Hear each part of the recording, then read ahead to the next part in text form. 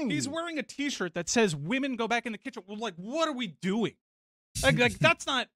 Look, we haven't even touched on that. That's hatred of 40 years ago. We kind of got past that, and now we're just rehashing it because there has been a change.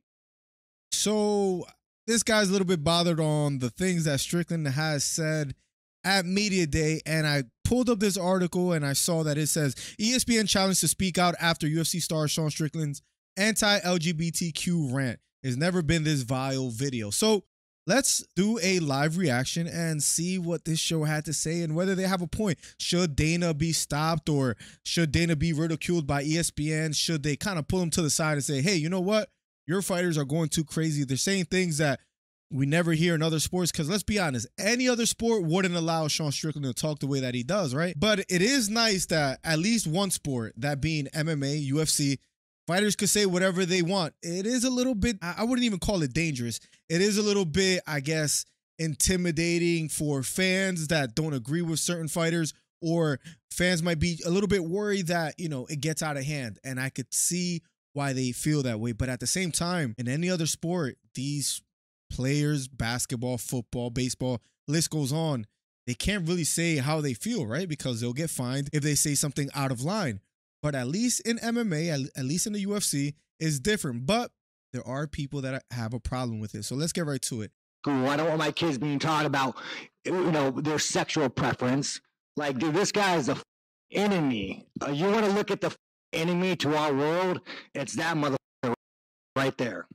So if you guys remember, that's the clip that was played before about Sean Strickland going crazy at Media Day, saying whatever he felt was on his mind. And you see the infamous shirt. Let's see how Dan Le Batard and company feels about all this. Well, obviously, it needs to be denounced. Obviously, it's appalling. But in that audience, Stugat, that's being trafficked in. Now, I'm not saying it's true of everyone in that audience, but the leader in that sport allows that. The leader in that sport, and that leader being Dana White, he allows it, right? Where he hasn't filtered anyone as of yet. The only filtering that I've seen, as far as maybe freedom of, you can maybe call it speech, was fighters at one point in time, they couldn't wear certain flags or couldn't put on their flag while walking into the octagon at all. That was like the only thing that I remember seeing being filtered.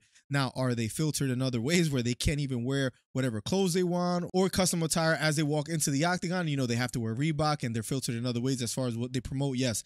But as far as speech-wise and what they want to say, fighters could say essentially what they want. And that's because Dana White allows it, and the company in general. Prides himself on everyone can say what they want. There will be no punishments here. And if there are no punishments here, as there would be anywhere else in legitimized sport, any other sport, you say anything almost semi-controversial, you're getting a $25,000 fine, $50,000 fine. You could even get suspended. So you have to be very careful with your words. Now, as far as the UFC, fighters can say whatever they want, and it kind of gives us an ability to see how fighters genuinely feel about certain politics or certain ideas or philosophies, where you can't see that in basketball, especially, right? Or in football or in baseball. Then without consequences, you're just allowing the precedent of that continuing. And my guess is, Tony, you can speak to this. My guess is that Dana White will only be upset that he went near the Bud Light stuff, that's the only place. Bud Light being a sponsor of the UFC, maybe Dana White is perhaps a bit upset that Sean Strickland brings up Bud Light again in a negative tone. I don't know if that's a fair judgment of Dana White. I mean, I can see him kind of saying, you know what, if that's what Sean Strickland wants to say, to be fair, I could see Dana White being that unbiased, or I could see him saying, you know what, although I disagree with Sean Strickland and that's one of our sponsors, Sean Strickland could say whatever he wants. I don't know if Dana White is saying something behind the scenes to Sean Strickland or others. Place that he'll get bothered. Yeah, Sean Strickland has been using language like this for a long time. It's just he's always kind of been the guy who's 6th, 7th, 8th, 9th ranked, so you don't really hear from him. That's a very good point as well, too. Sorry that I'm blocking this guy's face in the moment. Maybe I'll move my camera in a bit. But yes, this guy makes a great point that Sean Strickland, he wasn't even supposed to be out of signing. Now he's champion. So now he's all over the headlines and the news and the media and interviews where he's voicing his opinion. And we've never seen, to be quite honest, anything like Sean Strickland. Kobe, at least we know that he's playing somewhat of a character. He still says some vile things, some horrible things, right? The Leon Dad thing was just a bit too far. but he did it anyways. There was no repercussions. Dana White said he didn't like that, but at the end of the day, he's not filtering anyone or stopping anyone from saying what they want. But this is the first time I think we get someone as brash as Sean Strickland. I think that's fair to say. All of a sudden, his ascension into superstardom with busy beating Israel Adesanya has put him in the limelight, where a lot of his words now are getting shown to people across multiple social medias. Like, Sean is the guy that speaks whatever is on his mind, as you can see. Like, this is some of the lighter stuff. And that's why I think people love him and others very badly hate him. But he does have a lot of fans, and it's very polarizing. I said in my last video that there are many that say, I agree with Sean. We got to stand with Sean Strickland with American flags and just proud that Sean Strickland is voicing his opinion and talking about the whole child abuse thing or the LGBTQ community. And there's others that say, we hate this guy. He needs to be stopped. And it appears maybe that at least on this show, they're probably going to take that route. We'll see. Stuff, by the way. If you actually That's know the Sean, lighter stuff? Yes, that's one of the worst sound clips Jesus we've ever Christ. played Yes, on this like, show. So there you go. I guess this guy to the left obviously hates what Sean Strickland said.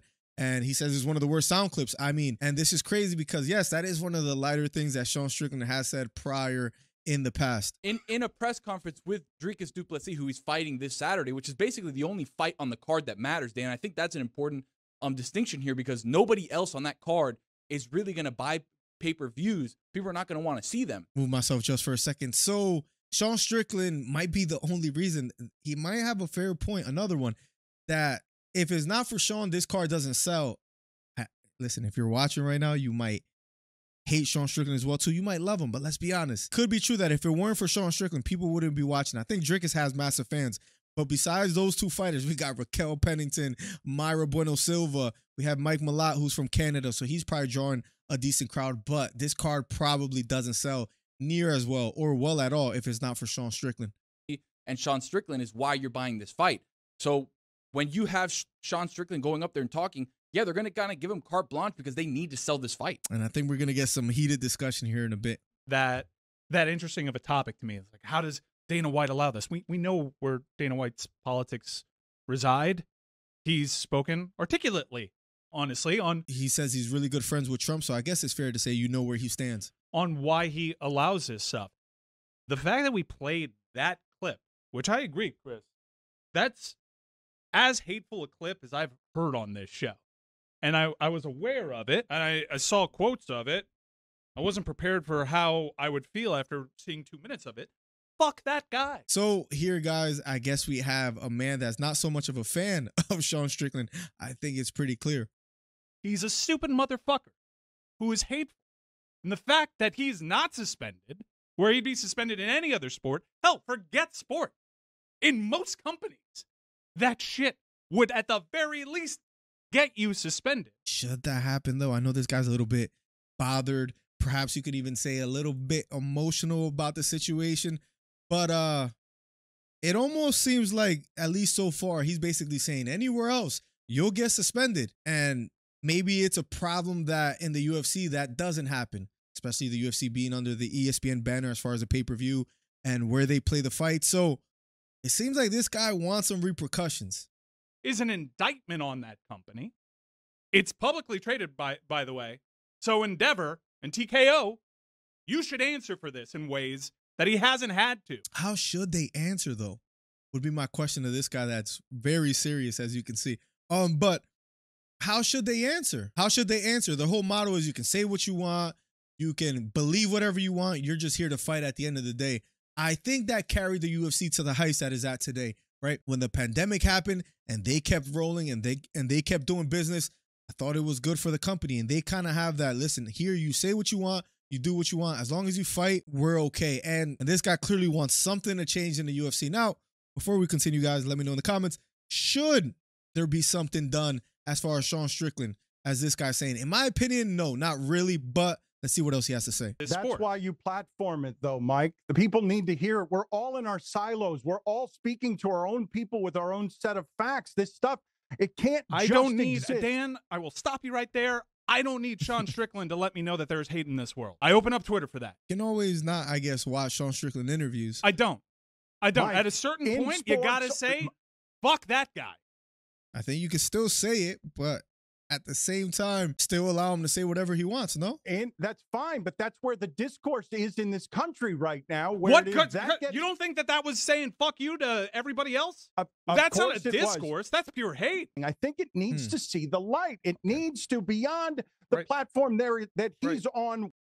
So I guess the stance that Dan Le Batard is taking is, although it's horrible and although he may not agree with Sean Strickland comments, this is what it seems like to me, that he's basically saying, although it's kind of horrendous and it's kind of bad, according to him, that it should still be allowed, I guess is what he's saying. Where it's normalized and it's more acceptable because he's speaking to his audience. And we are a I guilty do party, believe Dan, that and we are a guilty party in allowing this conflation of hate and politics. A little $25,000 fine. What if it's just fines that, you know what, anytime Sean Strickland says something this brash, boom, $10,000 fine, $25,000 fine. I think there's two negative outcomes that happens. Fans will be pissed because it's a switch from what the business model essentially is. And two, I don't think Sean Strickland stops. And I think he keeps getting even more and more support. So I think it'll be a little bit counterproductive. Although this guy thinks something should be done, maybe something sort of close to fines or suspended. Mike, That is pure hatred. Mike, what Dan is saying, it is hatred. It's disgusting. But what Dan is saying is you can't want. And I read a couple comments in the chat as far as this video too. A lot of people are calling them soy boys. Politics and sports mixed up, but it only be your politics. And I'm telling you, That's a good point, that if you basically say you can't say what Sean Strickland is saying, then you essentially favor the other side, right? Where I think the UFC, what they're trying to do, and Dana White is basically saying, say what you want, we're not going to get in the middle of it. And I guess there are consequences for that, and that's what this guy wants to be stopped. it's not politics. That's a little political. Up until like 8 years ago, it wasn't politics. And we've allowed for it to be political. It is not. I know how he votes because we've given license to people to speak like this freely.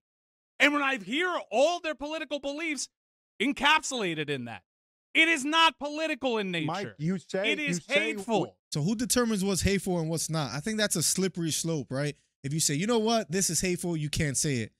I think it could get a little bit dangerous. And ironically enough, they're in Canada right now where they're getting criticized a lot for what's hateful speech and what's not. And Strickland had the shirt, if you guys remember, that said, Strickland, make Canada great again. So is this guy maybe proving Sean Strickland's point that people are too soft and that this whole filtering of speech is a bad thing? Essentially, that's what he's asking for right here on this video. But does Sean Strickland have a point? to speak this way freely. Not in sports, we haven't. It's only in that sport. And that's another good point, too.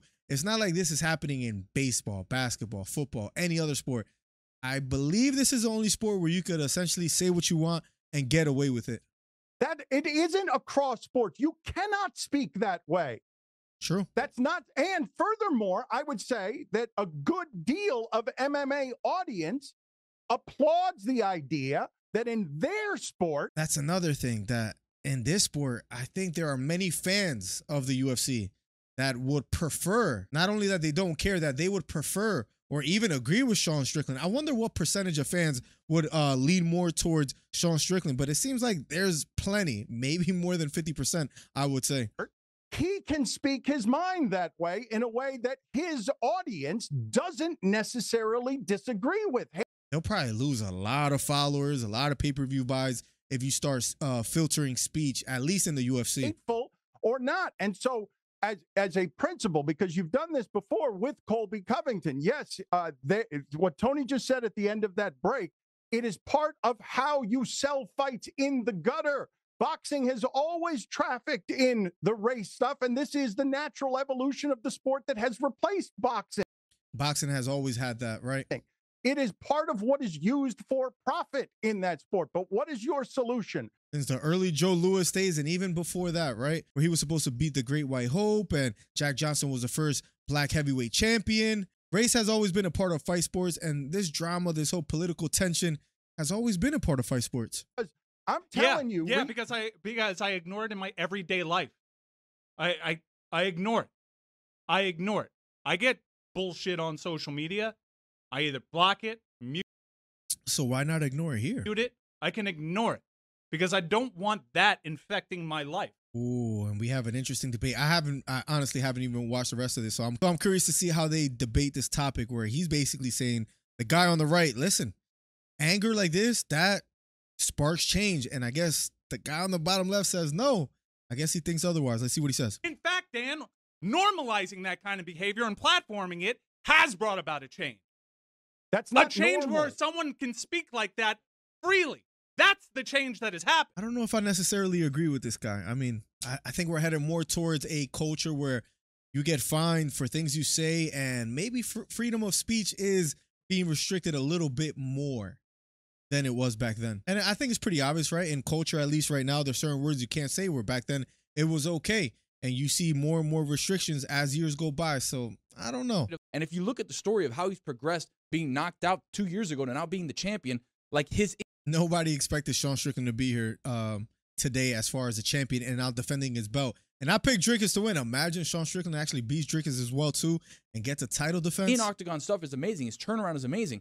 But that is garbage of the highest order. The fact that it's a publicly traded company and they can just keep going by.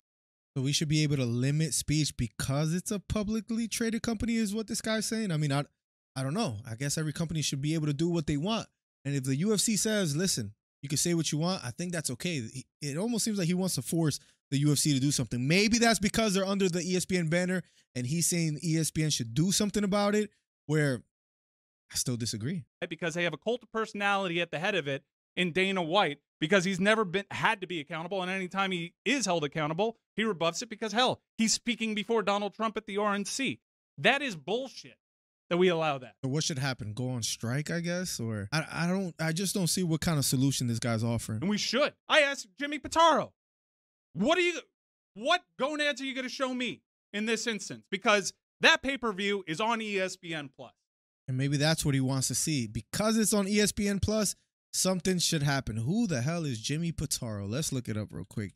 Jimmy Pitaro was named chairman ESPN in February 2023. So I guess he wants a chairman of ESPN to do something about it. And he asked him, what kind of gonads does he have? Interesting. I wonder if we that get a is on response ESPN Plus. And I know Disney is an inclusive company. I worked for it. You say nothing? You know what? You were right, Dan. I'll walk it back. While the UFC isn't going to do anything about it, I would challenge ESPN to make a public There's the challenge statement on this. So that's what he wants, a public statement from ESPN to say, and I could see them saying, you know what, we disagree with what Sean Strickland has said vehemently.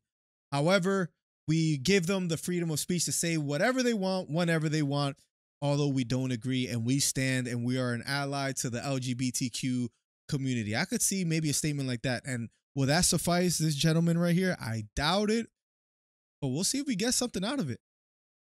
Because that kind of hate is going over their airways. You have that guy's last name on a pay-per-view.